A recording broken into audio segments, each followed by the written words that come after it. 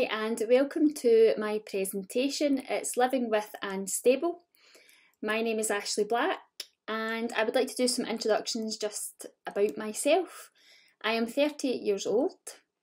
I am married to my husband Tommy and I live with my stepson Oliver and my lovely dog Penny, who's a cockapoo. I love her so much. I am a high school teacher. I love everything to do with sport. I played water polo for Scotland. I'm a very competitive person actually, and I love everything kind of sport related, and that sings in the subject that I used to teach. I used to be a PE teacher. I now work with children that have additional support needs and I love my job, I absolutely love it. One of my hobbies that I like to do is to play golf with my family, and I just absolutely love spending time with my friends and family and take every opportunity to go out and about and make memories. So moving on, to give you a wee bit of background about myself, I was diagnosed with neuroendocrine cancer 3 weeks after my wedding day. Now, this took 5 years for me to get to this point. I was back and forth to my doctor with IBS related symptoms, bloated stomach, like I was in a lot of pain after I had eaten. I was back and forth to the toilet and things deteriorated over time. And what I remember was going back and forth, having lots of ultrasounds, lots of bloods taken, and there was nothing shown in my bloods. And to this day, there is still nothing shown in my bloods at all. So what this has shown me is how sneaky this cancer is and how it will do everything it can to mask and hide from being detected. So after my journey had started, I was back and forth and I got to a point in 2018, it was the summer, where I had a breakdown in the doctors and I was adamant and very persistent to say, I can't go on and this can't happen anymore, because I knew there was something wrong. As I said before, I'm a very active person. I love sport, and what was happening was, over a short period of time, I started to lose my energy and I started to lose one of the things that I love the most, which was exercising, and I couldn't do it. And this type of cancer was very sneaky because it took that away from me over a period of 5 years, and I didn't realise till it got to a point where I couldn't do the things that I loved anymore. So that's when I went to the doctors and was very insistent on having further investigations to find out what was wrong. My doctor had sent me for a scope, and I was sent also as well for a CT scan, which then had shown 3 tumours, one of which was in my neck, one of which was in my chest, and another which was on the outside of my stomach next to my kidney and my pancreas. Further investigations took place and I had a biopsy in January 2019, and it took a month for the results to come back, and the consultant was very straightforward with me and said he didn't know what this was. And I was then referred to the oncologist at the Beatson in Glasgow, to when I was told in March that I had neuroendocrine cancer with an unknown primary. Now before then, it was a long journey to get there, so it was a bit of relief to find out that I had a diagnosis, but I didn't really know what this meant. To June of 2020, I had one of my tumours removed, the one that was on the outside of my stomach, which was next to my kidney and my pancreas. This took a full year for my consultant to decide that this was an appropriate method. I spent the full year of 2019 with ongoing treatment, so I was back and forth every 28 days to the Beatson to get my octreotide treatment, and every few months I had the CT scans to make sure everything was going in the right direction. So what had happened was, in one of my scans there had been an increase on the tumour that was next to my kidney, and the decision was made before lockdown for me to have an operation to remove this tumour as it was growing. I travelled to Manchester to have the PET scan and to make sure that my surgeon had all the markers in place. So I was very fortunate to have my tumour removed in June of 2020. I am super relieved that I got this operation, and it has been one of the best things that's ever happened to me. And I know that sounds very strange and probably you're thinking I'm crazy from this side, but what that operation has given me has been so much. I'm not in as much pain. I don't take pain relief anymore. I used to take Cocodamol on a daily basis. I don't touch the stuff anymore. I'm now not having surges of pain in my stomach and my back. I feel like I have a wee bit more energy. It's taken me about a full year to recover and to heal after having this operation. Now, when I went into the Glasgow Royal last year to have the operation, my surgeon was absolutely out this world. It's Miss Quinn, and Mr. Chong was assisting her. Just very straight down the line, very honest with me. And that's what I appreciated the most, was someone telling me the truth and giving me a bit of honesty about what I was facing. And they didn't beat about the bush. They told me that I was at risk of losing my kidney, part of my pancreas and my spleen, which I was fine with because I knew what I had to prepare for. So I was very thankful for their honesty in that. One of the things that they'd done for me, which I'm ever grateful for, was they promised that they would try and find the primary tumour for me. And that just meant everything to me, because this little tumour, wherever it is, cannot be found. And after my operation, Miss Quinn came to speak to me and she said, "We've looked everywhere and we just can't find it." And I felt relief, and I feel really glad, because it's that small that it can't be found, and I feel better about it. Now, as a result, I have a bigger scar for that, because they wanted to get in and have a good look, and I'm really glad they did. But the treatment and the care that I received during a really uncertain time was absolutely outstanding. I felt safe, I felt comforted, and it was difficult because I spent 6 days in hospital, 3 of which were in high dependency, with no visitors and no contact from my family, and that was really difficult.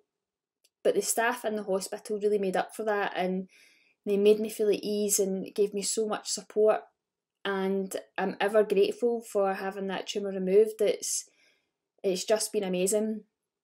One of the things during this time and during my recovery that came up that I wasn't prepared for was the challenges of my own mental well-being, and I hadn't really considered the impact that it'd have on me, and what I then had to do to prepare myself and to look after myself during my recovery.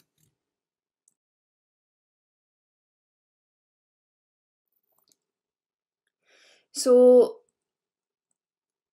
as things have moved on, I'm in a different situation now, and as I said, my mental health was a challenge, and that's true when we're living with cancer, and when we talk about this is what we have to deal with. This is one of the biggest challenges that I've had, is for me to accept this and to accept that I have cancer and I have this for the rest of my life. That's very hard to accept. It's very hard for me to process, especially when I've been so active. I feel as if cancer's taken a lot away from me, and it makes me angry and it makes me very upset. But what I've tried to do is really focus on the positives, and I've came a long way in the 5 years of struggle that I've had with this disease. And one of the things that I've learned is to be kind to myself and to accept that there is going to be good days. I'm going to have bad days too. And for me to accept if it's a bad day, it's okay.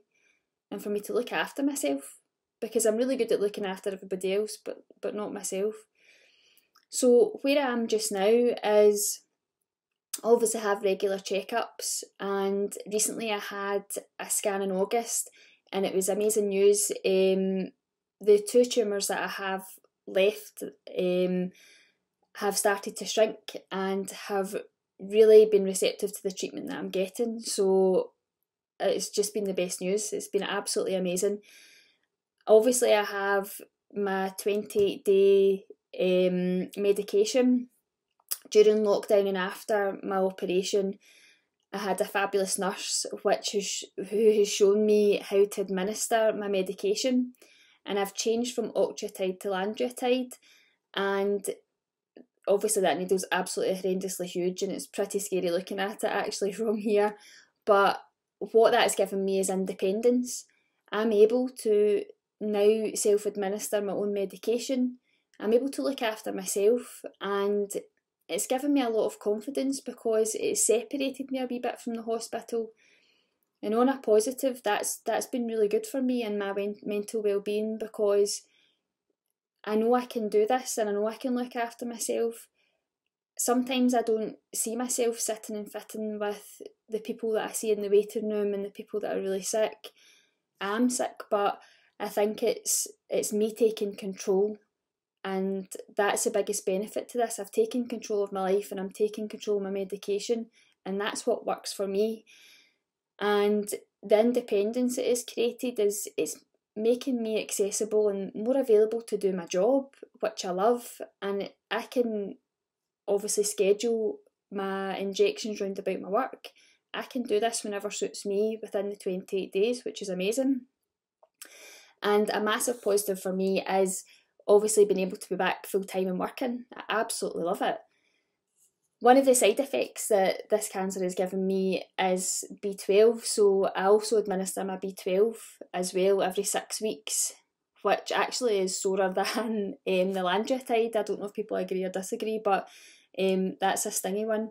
And recently, one of the side effects that I have had is it's to do with my blood sugar levels. So what we've noticed is when I'm administering my medication, I have something called a hypo-rebound, where my body thinks that I don't have enough insulin and will overproduce it, and it makes me feel faint. So I've been monitoring my own blood sugar levels, and actually over the past 2 months there's not been any concerns, which has been great. So I'm feeling good and feeling really positive.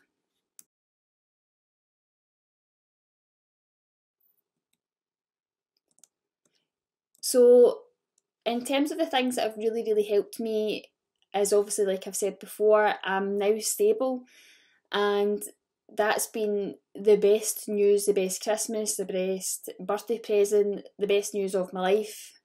And I've been stable for the past 8 months, and I don't like to take things for granted, but what I want to do is live in the moment, and I want to just live this up and love the fact that things are going well for me just now.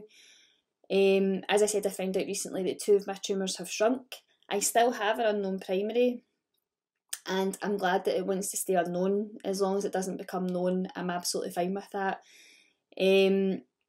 What I've realised, the things that really help me and the things that work for me going forward to help me be stable is meditating. And what I'd realised before was, as I said, I was very active, I'm very bouncy, I can't really sit still. And what I realised was I could not sit in a room for 5 minutes without moving or doing something. So I've really looked at how I can support my own mental well-being, how I can really live in the moment and just take time for myself. And meditating really helps that, and relaxation, guided relaxation really helps. And obviously having scents and smells to support that has been absolutely amazing. So I couldn't recommend that highly enough to try and to give it a go.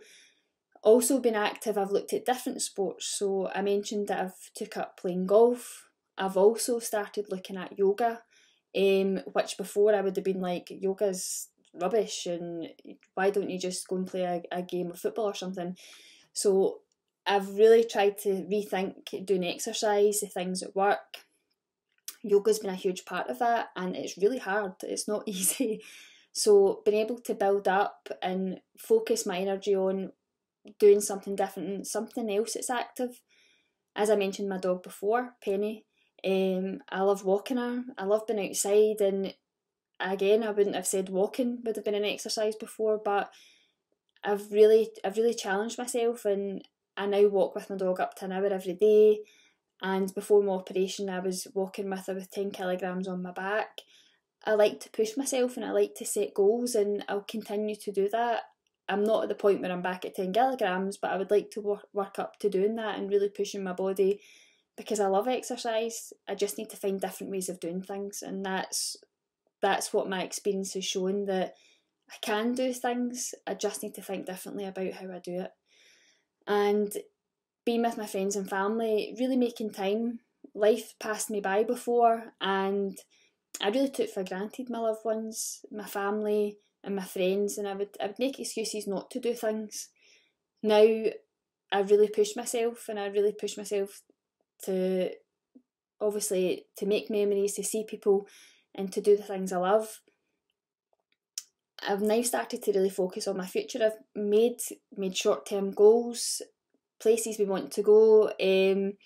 Oliver and Tommy and I have made a living list. We've put down a list of things that we want to do together, and that's been amazing to do that as a family. Real focuses of how we want to create our memories together, and I just love that. And it's anything from going to Lapland to going to Everyman Cinema to trying paddleboarding. So there's lots of things on the list that we want to tick off together, which is just, it's amazing. And it's given me so much joy and so much focus to really think about my future. Having a good support system round about me. My family has been unbelievable and have just been an absolute rock throughout this. Being honest with them as well and telling people how I feel. I'm the very person that would say I'm fine, and I'm not. So I'm trying to be better at being honest about how I feel and what I need. Really opening up, and one of the things that's been amazing is being part of the Neuroendocrine Cancer UK Ambassadors group. The people on the group that I've met are absolutely fantastic. They're so supportive, and there's nothing that I can say that they wouldn't understand. I just think that the group of people that I can really relate to, they really understand me, and the support network's just outstanding from Neuroendocrine Cancer UK.